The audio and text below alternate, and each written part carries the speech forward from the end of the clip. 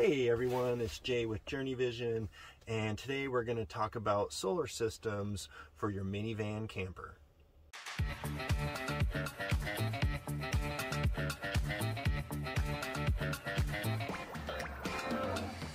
So when I first built my van 4 years ago, I decided to go with a built-in integrated solar system that ended up being pretty complex to install.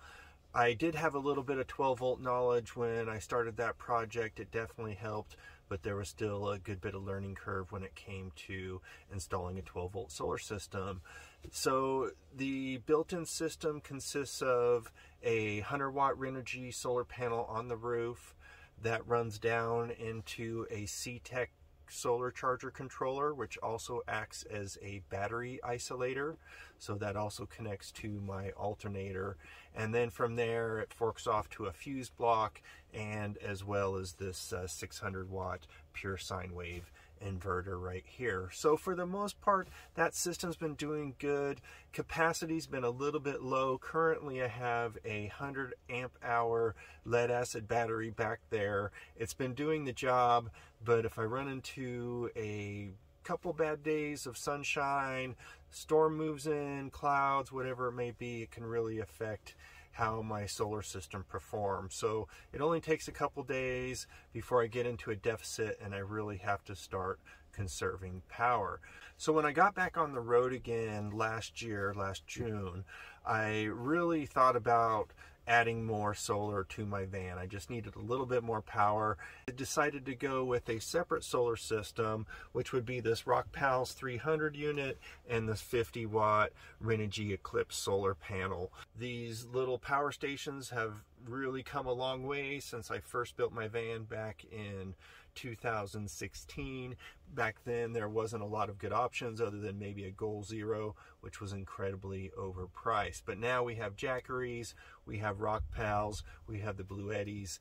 There's a lot of other great options as well. Now I will say I am not going to stand behind this Rockpals product. I'm just going to get this out of the way.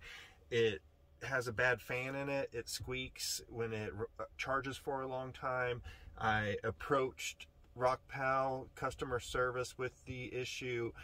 It was still under warranty. They ended up ghosting me. So long story short, don't buy Rockpals. Look at something different.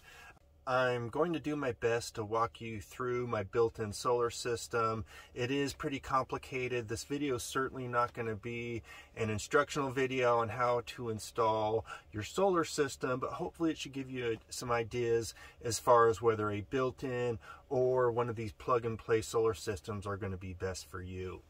Now what I'd like to do is take you on a quick tour of my built-in solar system. I'll show you some of the components and how it's set up.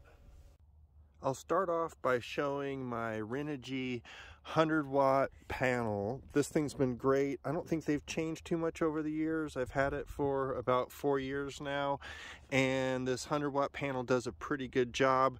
I am able to remove it, so if you can see underneath there, there's actually some thumb screws holding it to my roof rack, and that is how I can take it off if I need to. I have an extension cord and I can move it around if I need to collect some more light. But for the most part, this 100 watt solar panel does a good job just staying on top of the roof. Here is where the positive and negative solar cables go through the van. I drilled a couple holes and then used grommets and die-core to seal it up. I am going to redo this and use this type of housing. I just think it's a much better solution. This is my sealed lead acid battery.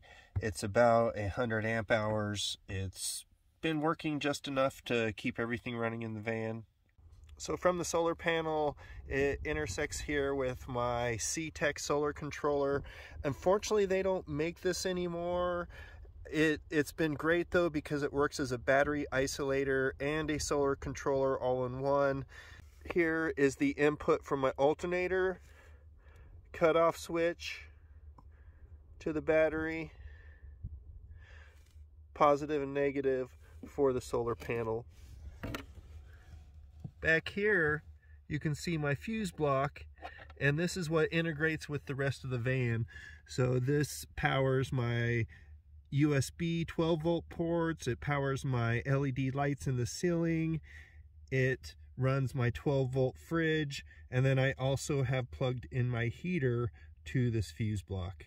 When I attached my fridge to the fuse block, I essentially just cut this cable and extended it all the way back to the fuse block. Now that you've seen the install in the rear of the vehicle, here is where the control panel is, and all this is connected to the fuse block in the back. So I have these 12 volt port adapters here. You can pick and choose your choice of sockets. I've also powered up my rear vent windows. Love this feature, it's really convenient. Here's the control for my vent line roof vent, and then these are going to control my lights. Here we have the pure sine wave 600 watt inverter. This thing's been great. I've had zero issues with it. You want to get a pure sine wave inverter. It's just going to deliver cleaner power. So here's a closer look at the Rockpals 300 power station. It has a 300 watt inverter, which has been pretty good. It has about 280 watt hours of capacity, so it's actually a pretty small battery, but it's been working for what I need. It comes with this 12 volt port adapter, and this particular charger does great. It has a USB-C quick charge in it. I've never used this power bank before. You can actually buy little adapters, and it's almost like a fuse block right here. And then these USB ports, I do use these all the time. Believe it or not, these little lights are kind of neat. And this little power station, it came with this 12 volt cord, so I can actually plug it in and charge it off of my alternator while I'm driving. I just use the 12 volt port up front, plug this in there, and it will slowly charge it while I'm driving. This particular cord I use quite a bit as well, so if I need to, I can plug it into a 110 socket and charge it quickly. This is the Renogy monocrystalline Eclipse solar panel I've been using. It's 50 watts, obviously. This thing's been great. It's just enough power to charge up that little Rockpals power station. It will take about 8 to 9 hours on a sunny day.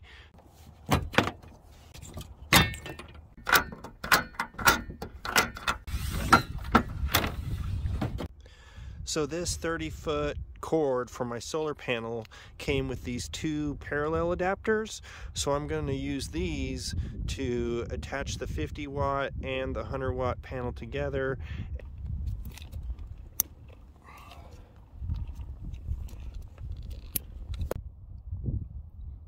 However, with these panels in parallel, I can send a lot more power to one of the systems, and then at the same time have the flexibility to move these panels around throughout the day as the sun moves. Now that we've walked through both of my solar systems that I have for my van, let me tell you what I think about them, the differences between the two, and maybe give you some ideas as far as what's going to be best for you. Now, my built-in system, that was a little complex to install. It took a lot of time to do all the wiring and integrate everything, but it's great to have that convenience of everything built in, everything ready to go when you need it, and it's just a very robust system. I also really like my plug-and-play system. It's just very simple. It's versatile. I can use it for a lot of different things, and it just does a great job charging my electronics. So which one is best? It's hard to say. For me, I like having both. I think it was a good idea to buy two solar systems. It gives me a little bit of redundancy. It gives me a ton of versatility. And thanks for following the journey, and be sure to like, subscribe, and leave me a comment. Let me know what you thought about my built-in system, or maybe you have some better ideas or something that can help the viewers of this video. I've really had a fun time making this. It was a lot to walk through, and I'll look forward to seeing you in the next video.